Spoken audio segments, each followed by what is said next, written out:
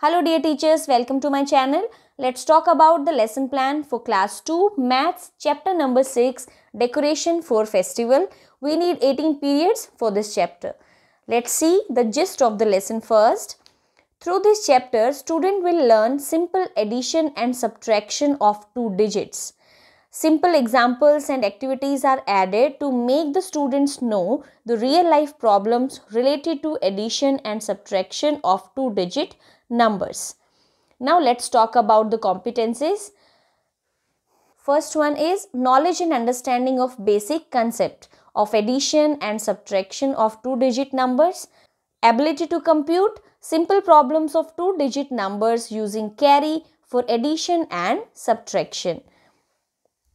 In problem-solving ability, children will solve daily life situations based on addition and subtraction of two-digit numbers.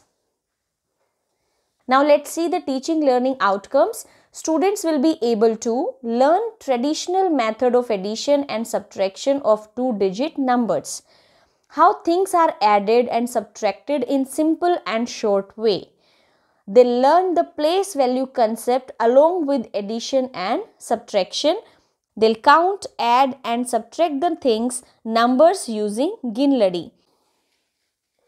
They'll solve simple daily life problems based on addition and subtraction for two-digit numbers. Now the activity should be planned.